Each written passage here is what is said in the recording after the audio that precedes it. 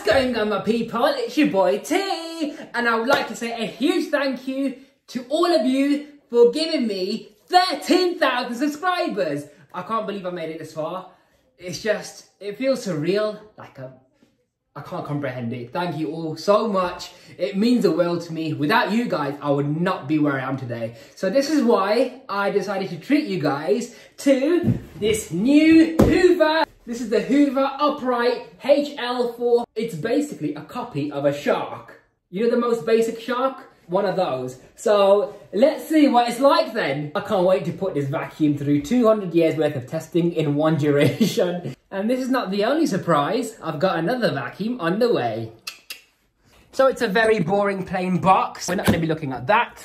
Let's just dive into it. Oh look, this is very reminiscent of a shark. How you open the box and you see diagrams like this. So whatever that is, whatever this is.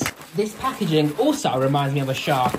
How to assemble your Hoover HL4 Pet Upright Vacuum. Grab the main unit of the vacuum cleaner and place it onto the floor tool until it clicks into place. You can remove it by pressing on the yellow catch and then it drops off. This is the lift away mode.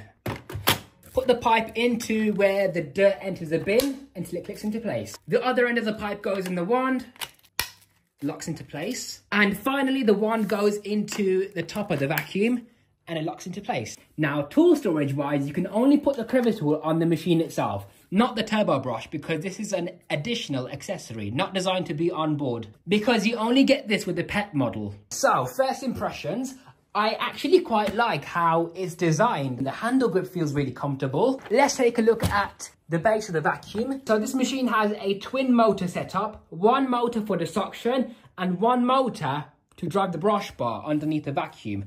Now, this is a great feature because you're not stealing power from the main suction motor. So the brush bar motor, as you can see, is rated at 100 watts of power. So that's more powerful than a shark brush bar motor, if I remember correctly. Here's a brush bar. It's a funny design because it's like a shark duo clean fluffy roller incorporated into one brush bar.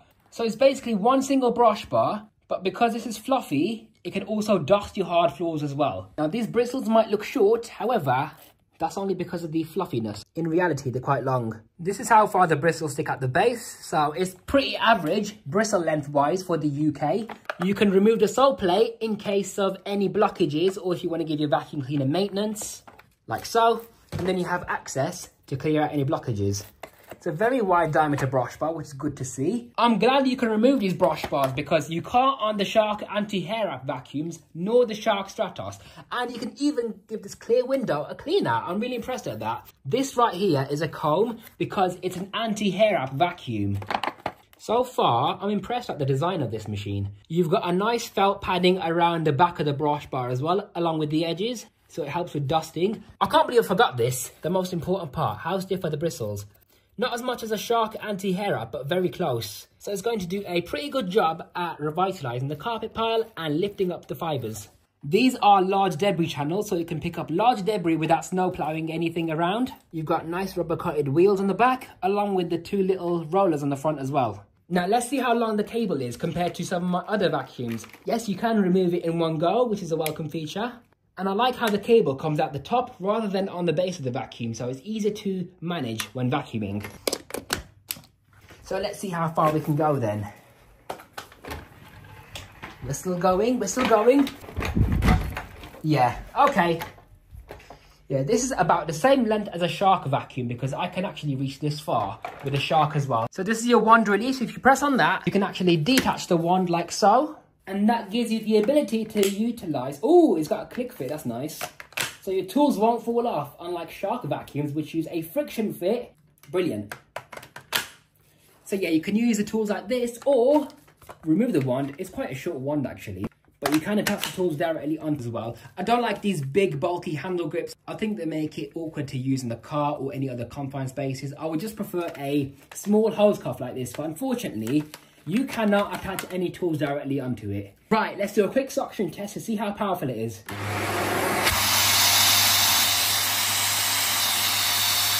I've just discovered that over here is a suction release valve, so let's cover that up.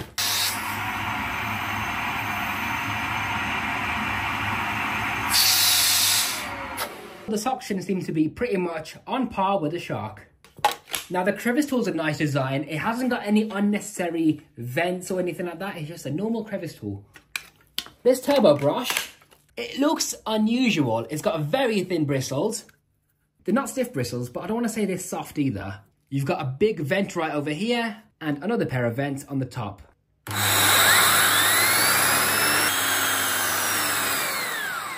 Okay, I've noticed that the sealing isn't very good between the tools and the handle inlet because I can feel a lot of airflow leaking around this clip right here. Let's see if the brush bar speeds up when I try and make a seal against here.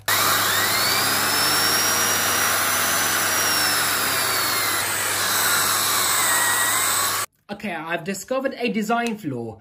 This turbo brush, so the belt right here is falling off. Why is there no wall on this side of the cog to prevent the belt from slipping off, whereas on this side there is? So when it happens, the belt is about to slip off and it rubs against this curved part of the sole plate right here. So yeah, not a very good turbo brush. It's let down by that design flaw. Not happy. Press this yellow catch right here to detach your cyclone and bin. There's a sticker on the back showing you how to maintain the machine, so that's good. So when the bin gets full, you press on this catch at the back. The bin flap opens up, all the dirt should fall out in one go. Now this right here is where the dirt spins around in a cyclonic vortex. A lot of the time hair can get wrapped around this cone. Now maintenance wise, you've got this sponge filter to wash just like a shark, along with a pad under it just like a shark.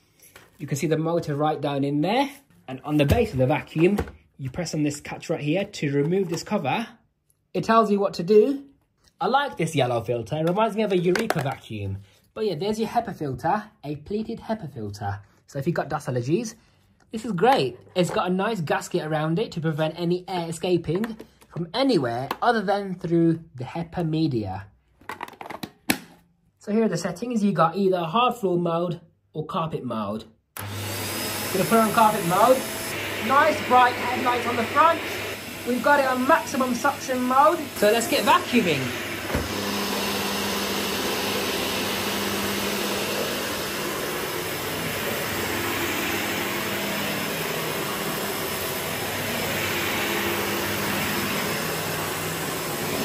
Okay, so far I can notice that the cleaner head is trying to bunny hop.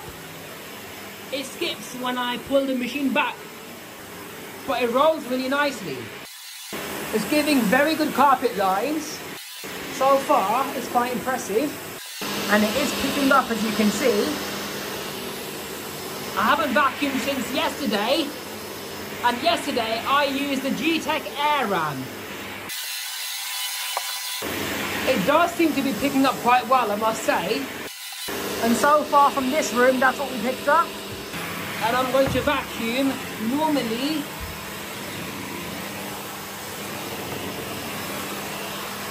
So this carpet shows up everything. And you can see that it's picking up absolutely everything in its path pretty well.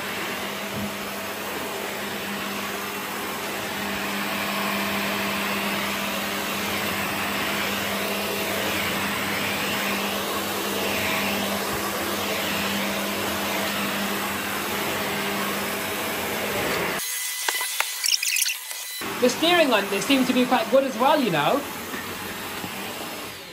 Oh, and this is the point where I've unplugged the vacuum because the cable is far too short. So let's see what the Hoover HL4 has picked up so far.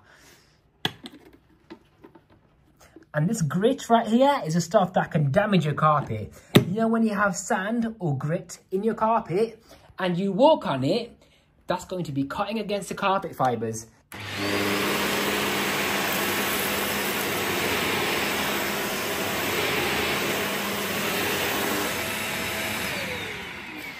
And as for a filter check, I'm surprised that the filters say this clean, considering it's only a single cyclone design.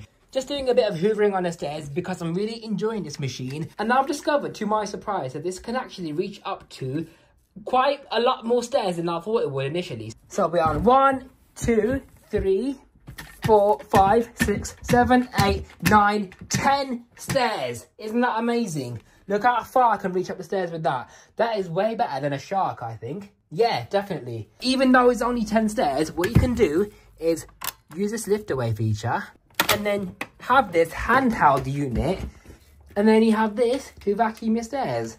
I'm really happy with this Hoover. I think it's brilliant. Oh, and another thing I've noticed is you can't press the cyclone release catch while carrying it. So that's a fantastic safety feature, like Dyson upright vacuums have, to prevent the machine from falling down when you're carrying it. I mean, you can remove this, can't you? Obviously, for cleaning, but not when you're carrying it. No matter how hard I shake it, it's not coming off. Very well thought out design. And I've discovered another feature, guys. When you vacuum over anything that jams the brush bar, watch what happens. It does a whole disco. These lights are pretty bright. I mean, if I turn the lights off, look how far the lights are going. Pretty incredible. Very bright lights. So if I was to improve this vacuum, I would say add a slightly longer cable and a completely different one as well, actually, because this is a flat cable. It's prone to being twisted up and then eventually it's going to get damaged. This wand is far too short, so it could do with being a little bit longer and have better accessories, because all it comes with is a crevice tool and a very diabolical excuse for a turbo brush. I wish it had a better cyclone design, but you know, it's based on a shark. But yeah, not a horrific machine at all. I'm pretty happy with it. So I would say this vacuum gets a solid 8 out of 10. So this has been the new Hoover HL4 Pets Upright Steerable Anti-Hair Wrap or Anti-Twist Vacuum Cleaner. Hope you guys have enjoyed this video. If you are looking forward to a performance test, be sure to like, comment, share and subscribe for more. This has been your host T from Power786 presenting to you the all-new Hoover HL4 Upright Pets Vacuum Cleaner.